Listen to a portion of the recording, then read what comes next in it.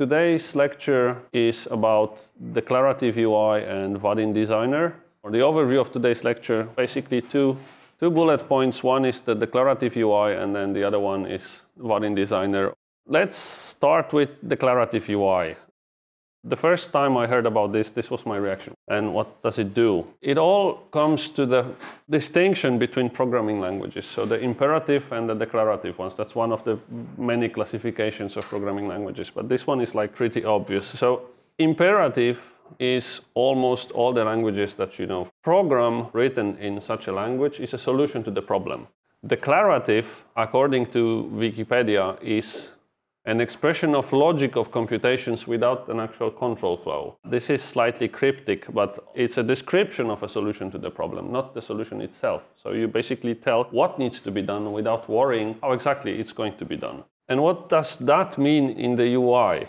It means that we are declaring the UI. So we are just focusing on components, their hierarchy. We assign some names, properties, and the like. But we are completely ignoring the fact how UI works. So we are not assigning any events to the components that we create. There is no interaction between those components, and this is left to kind of the real code. There are a few benefits. First is that we focus more on the code. So now we have this distinction between the UI declaration, so the part where we describe how the UI is structured, and then we have the part where we tell what this UI is doing, which means that from each of those parts, we leave the things that are not important there. This also means that we can reuse the declared UIs in different contexts. And as I said, it's the separation of concerns. So the UI is no longer constructed in the code that deals with the functionality of that code. That also means it can be designed independently somewhat. So you still need to agree on some sort of an interface or a common functionality. The biggest drawback, in my opinion, is that there is a significant overhead. The declared UI must be generated somehow in your application. So it's not that it comes for free. To some extent, we pollute the code with another language, which is the language of the declarative UI. Because most likely you will not declare UI in Java because, well, why would you do that? To some extent, this reduces readability of the code. I mean, if you use some cryptic declarative UI language, then that might actually cause headaches for the developers who are used to Java. These are the principles of the declarative UIs. So you use some sort of a file to tell what components are there, what are their basic properties, and then that's it. You leave that to your application to read that, generate the UI, construct objects, and then use functional code to actually bind them together. So the wiring of the UI is left to the application. In Vaadin, in the core framework, since version 7.5, if I'm not mistaken, we have the Vaadin declarative format, which means you can declare UIs using Vaadin declarative format, and then the framework will wire it up for you. Basically, it is something like custom elements in HTML file. So you need an HTML file that has a single root. And then the translation is kind of very straightforward. So a Vaadin component is turned into an HTML tag prefixed with Vaadin and then the component name. And if there is a setter for a foo property, then that property is actually an attribute of that HTML element. Of course, a limited subset of attribute types is supported. So only like strings, numbers, I think, booleans and enums are supported. The good thing is that this is supported by all components and it's completely transparent to all the other components. So here is the trick that you do. So you apply the annotation on a class that matches the design root, and then you just tell design to read a file. And the file must be in the resources of your application. So instead of talking about this format, I can just show you an example. So this is a very typical Vaadin application snippet. So you have a vertical layout into which you add components. The declarative version of that is this HTML file. It contains a Vaadin vertical layout and then Vaadin text fields, 3 of them actually, and captions would be name, street, and code as they appear here. That could be any component. So it can be, if you replace this text field, for example, with the checkbox, you can change the code here, Vaadin checkbox, and it would appear. Of course, once you have this declarative side, you don't need this code anymore, because this will be equivalent. So if you read the design, it's going to produce this structure. Okay, so this is what the framework offers, and I said that each component is capable of using a design file or using a declarative way of creating an interface, and that also applies to custom components. Previously, I have been showing you a custom component, even with a client-side code called flat select that we are using in our application. So our class flat select is located in the package, and it extends an abstract select and so on and so on. So how can we use this one with a declarative format if it's in a different package? Because actually all the Vaadin components, they are in com.vaadin.ui. The solution is very simple. In the head part of the HTML, we just add a package mapping, and then we assign this prefix to this package. And then instead of having Vaadin dash component name, we have our prefix dash component name.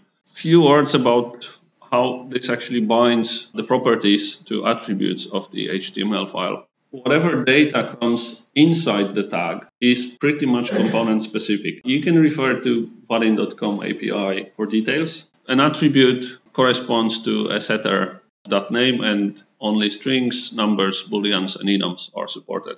There is another trick for those components who contain other components, so mostly for layouts, but not necessarily.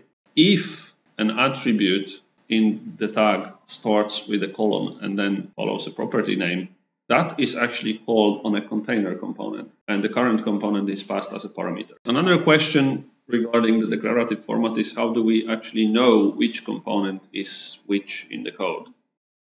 This is the way to do it. You have to have an underline ID attribute with a name, and then in the corresponding Java class we need to have a field, and if we read the design from this file in this class, then this will be automatically set up in the process.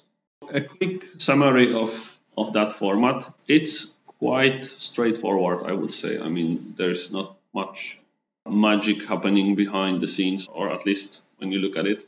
The biggest thing is that there is no event handling, as you could expect from a declarative format.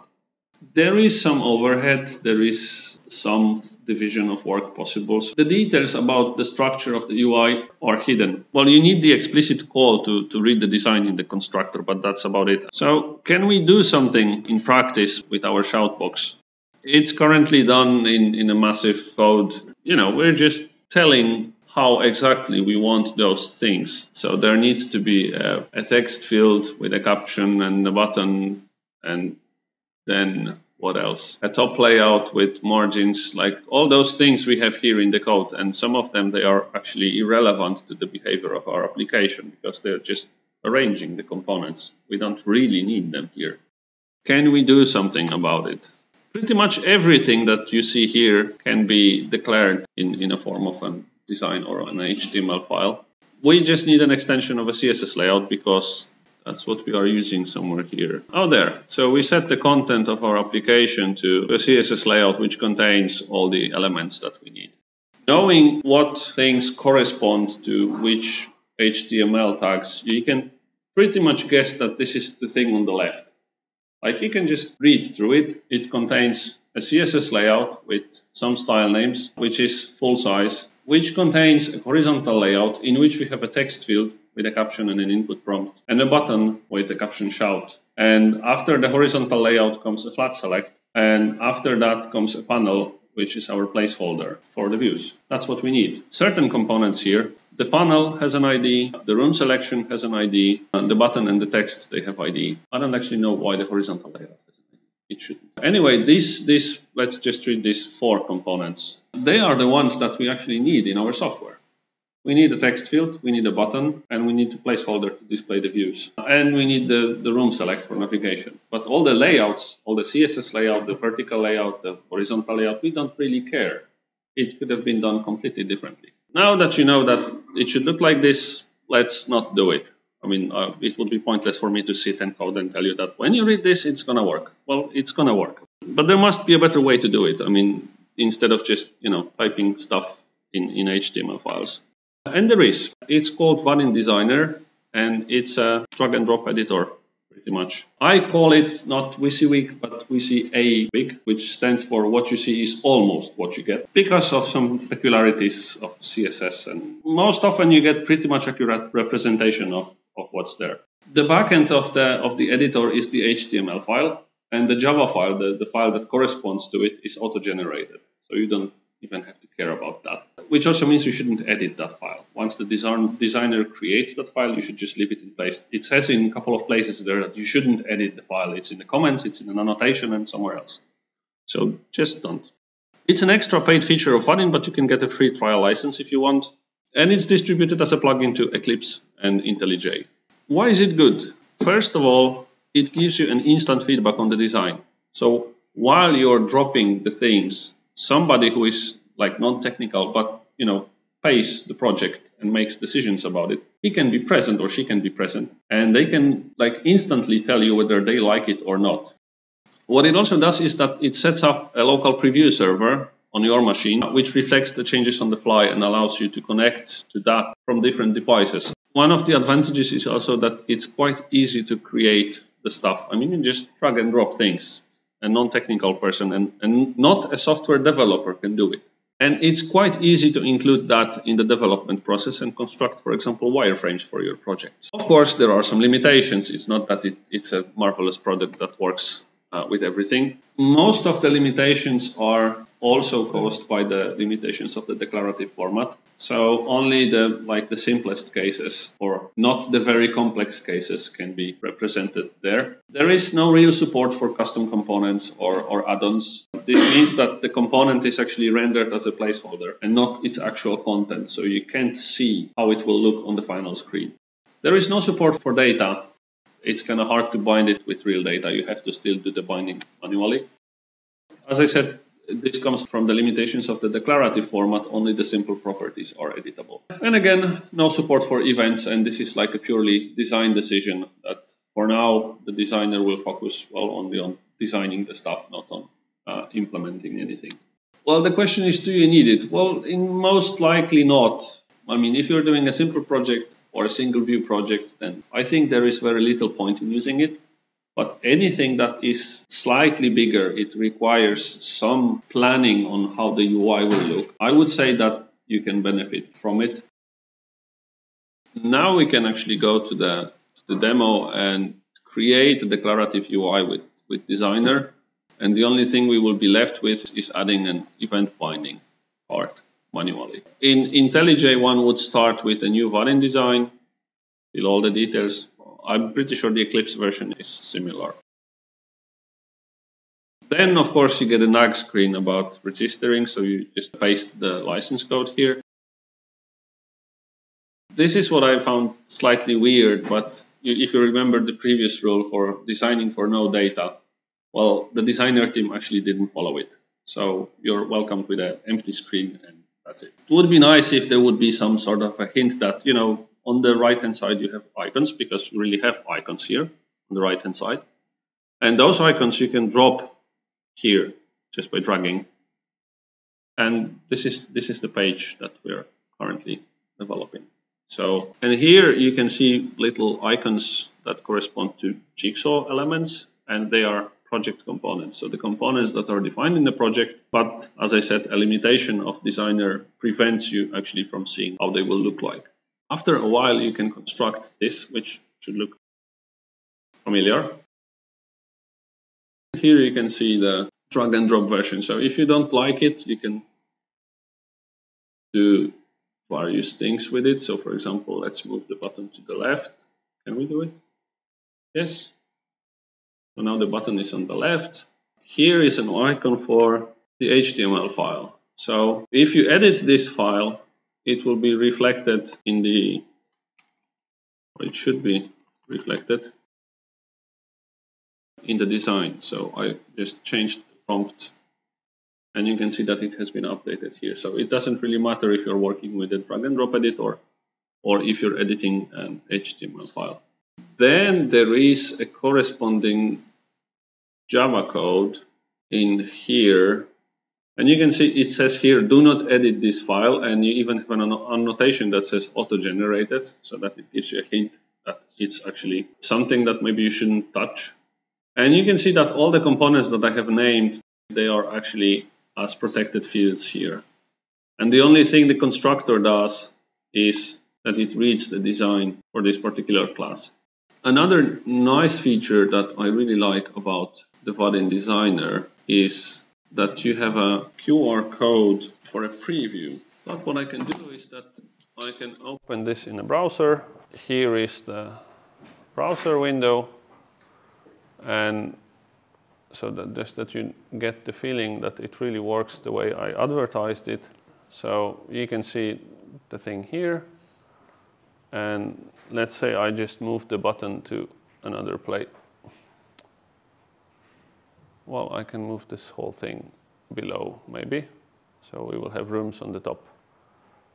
Can I do it? And you can see that this actually has been reflected automatically. So it's very nice in terms of previewing the page live on different devices.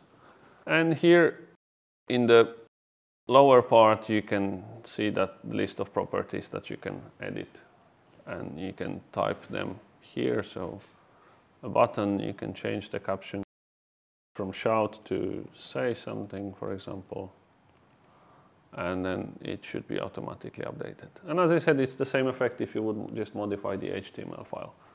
So what's left from that is, as I said previously, binding it to some real code. So how we actually make those components do something instead of just sit there and look pretty. The current recommended tactic is extend the design, the Java file that is automatically generated by the designer, or the Java file that corresponds to your HTML design. In the designs constructor, we read the HTML file. So in the subclass, we can just call the superclass constructor, and that's it. Reading the design constructs the UI components. So at the point we're actually in the subclass constructor, the components are already there. Yes, all the components that we name with an ID, they are protected, so we can use them in the subclass. And we just implement extra stuff as we need it. It looks like this. So our Shoutbox app, this is the Shoutbox UI that I was showing you previously, like in all its entirety. So you can see that everything that relates to laying out the components, binding the events, everything is gone from here. Now it's called main layout, which we create a new main layout with messages and rooms. And then, well, some navigator, we get a placeholder from that main layout, and that's it. And what is a main layout? It is a subclass of our main design, which contains the stuff that is relevant to the behavior of our application. So we're listening to events, we're making it responsive. We have some properties. We have room select, which we use to navigate to somewhere. Nothing in the terms of how the overall structure of the UI is constructed is here. Nothing like this. None of the stuff that was here previously about how you should, put a horizontal bar or horizontal layout, put components, assign the expand ratios, set styles of those buttons. Nothing is here. It's just the functionality. And all that is done in this HTML file.